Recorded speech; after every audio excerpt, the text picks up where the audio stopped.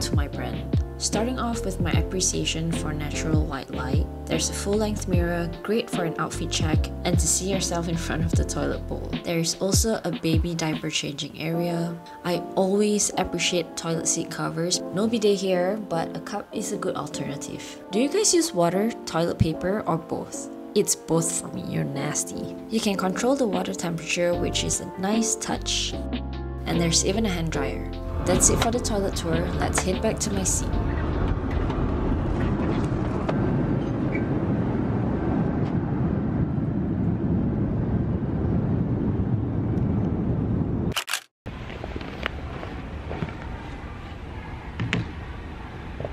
My K-ETA was not approved in time. It's been 2 days, so now I'm stuck in the airport for 22 hours.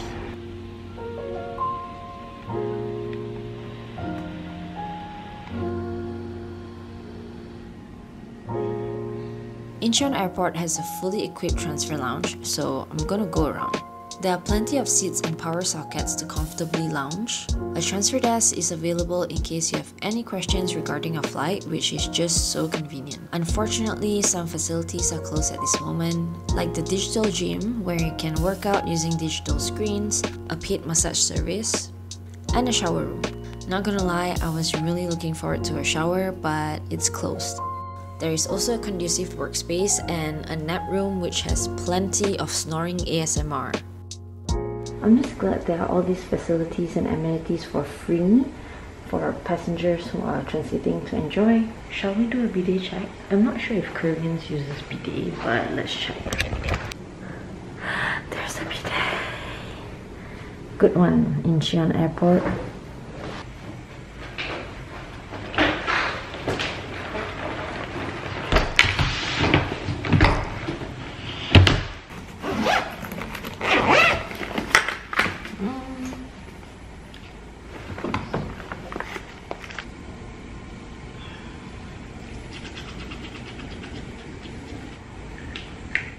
I wanted to bring skincare because I knew I was going to wash my face after like a super long flight, and with washing my face that means I need to apply my skincare. I think my skin could use some hydration from like 15 hours of flying. I wish I could wash my hair or at least have some dry shampoo, so I don't know if the shops are still open, but I think I'm a little bit hungry, so I'm gonna go grab some food and look for dry shampoo.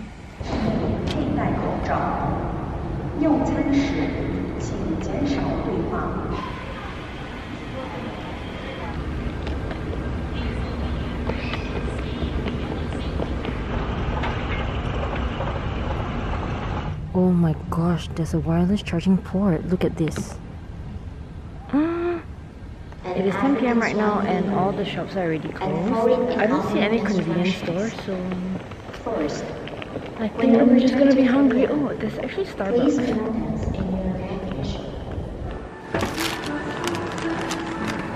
I got a cheese sandwich that they heated up for me and also some real tofu chip.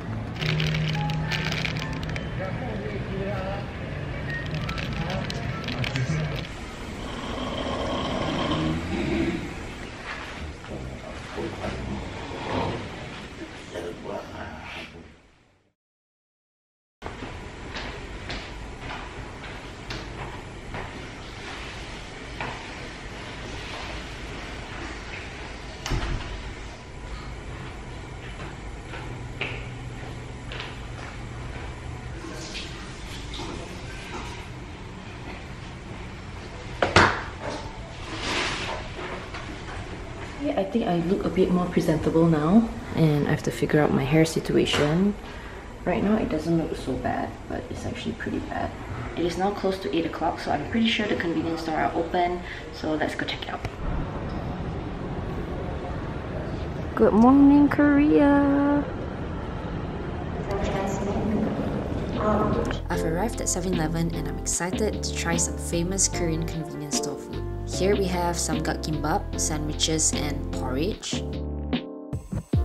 There's normal kimbap too and they look so good. These are the variety of hot bars. Here is the famous cheese sausage snack. and my favorite, corn. A mini pack of kimchi is so cute. This is the famous banana milk, so I'm getting myself one. There's different types of buns. This is the honey butter bun and cream bun, which looks really good. Maybe I'm just hungry. They even have apple pie. Now for the ice cream section, these are dipping dots, which is totally what I would eat as a child. Honey butter flavor is so popular, there's even ice cream in this flavor. And these are the drink packs where you can buy a cup of ice and just pour it in. Okay, so I've gotten my food, and the first one is called samgak kimbap. It's very similar to the Japanese onigiri, and I got it in tuna kimchi fried rice. Bloody hell. This is what happens when you do not read the instructions properly.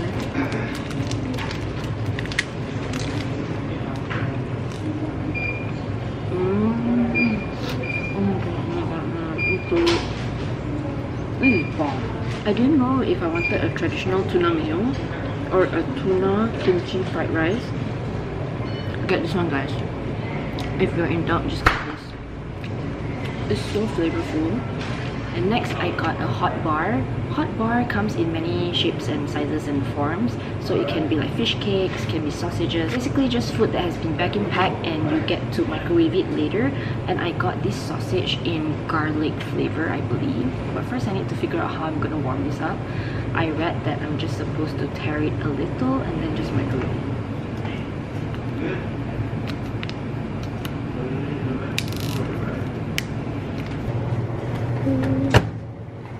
I think just do this. Okay. And of course, I cannot leave the convenience store without trying the Bingray banana milk. I believe I've tried it before, but probably just once and like very long time ago. This one is like the OG banana milk.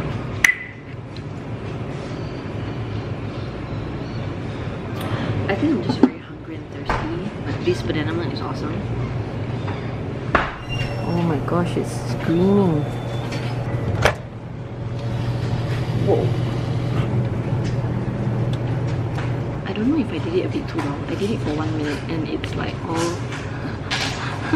What happened? It exploded.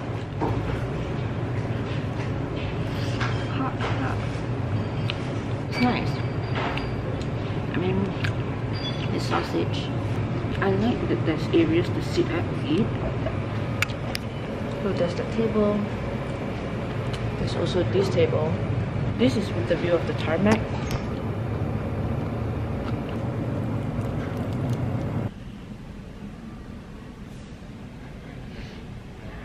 I just woke up from a half an hour nap. I was too sleepy that I KO'd. Now I'm gonna go downstairs to the Korean Traditional Cultural Experience Center just to check things out before heading to the lounge.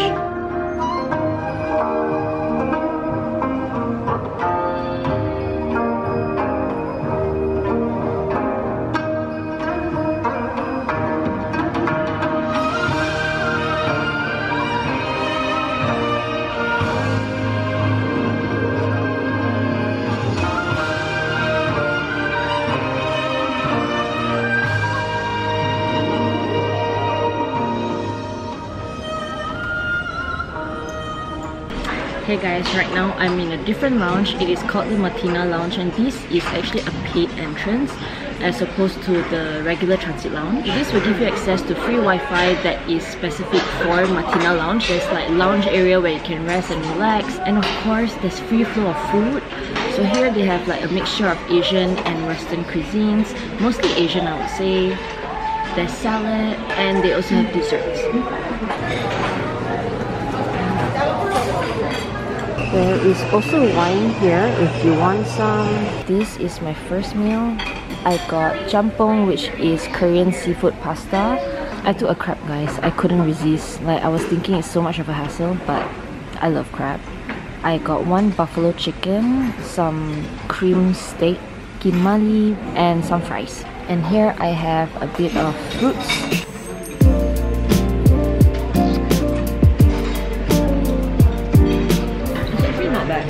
It's quite flavorful. I can taste the seafood in the pasta.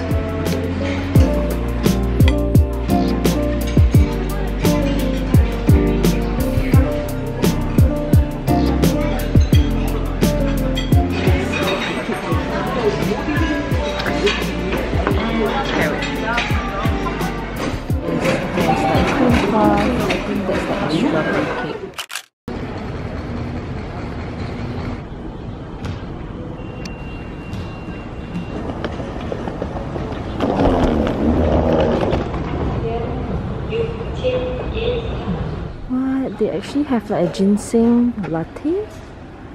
I wonder if my sister would like this, but I don't think I would.